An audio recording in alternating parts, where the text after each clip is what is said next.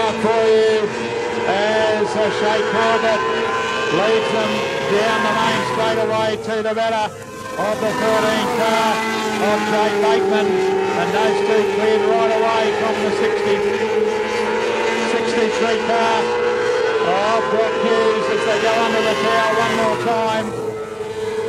This is the Junior Formula 500 feature.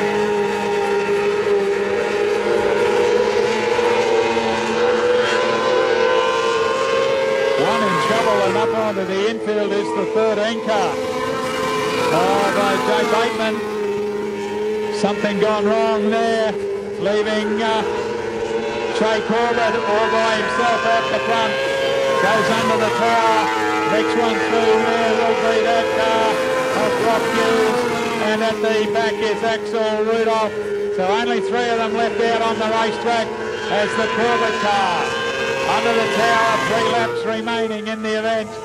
Back in position number 2 is that of Brock Hughes and Axel Rudolph. Under the canteen goes Shea Corbett.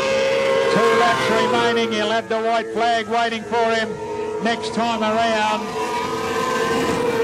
Brock Hughes and Axel Rudolph still competing as Shea Corbett takes the white one to go. So he's got 1 lap of the Fraser Shores Maryborough Speedway to go. Brock Hughes and Axel Rudolph, but he's taken the feature race here tonight. Shea Corbett, Brock Hughes, Axel Rudolph.